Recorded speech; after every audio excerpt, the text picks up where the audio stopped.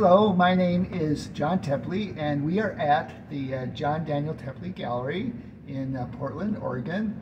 And on exhibition is the Portland artist Gavin Eveland. His works, we can't see this one very good because of the way it's displayed against the window, but it's often about metamorphosis. It's often about changes. And it often has a sense of horror to it. He is interested in the grotesque, and and within this painting, it's an excellent example. But let's walk around to the other side here and look at another painting. This one is titled Cocoon, and it's not the soft kind of cocoon where a beautiful butterfly comes out, but there's this creature that's being revealed as it is transforming, and it has a beast nature,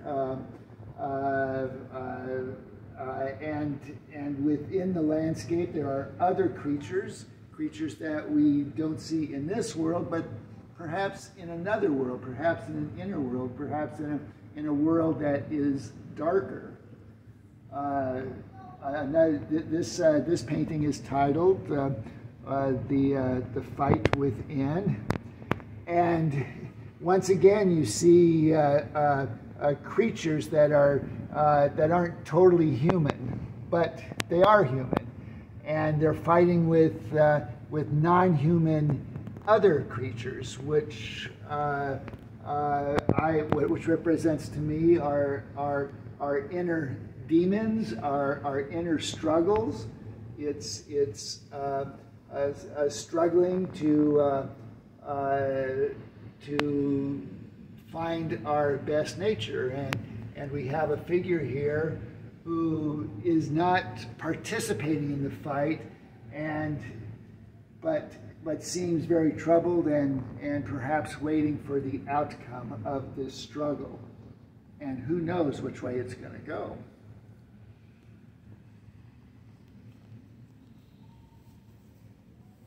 And this is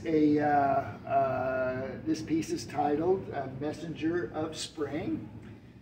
And it's not quite as grotesque as the other paintings. In fact, for Gavin, it's a very sweet painting. But even with that,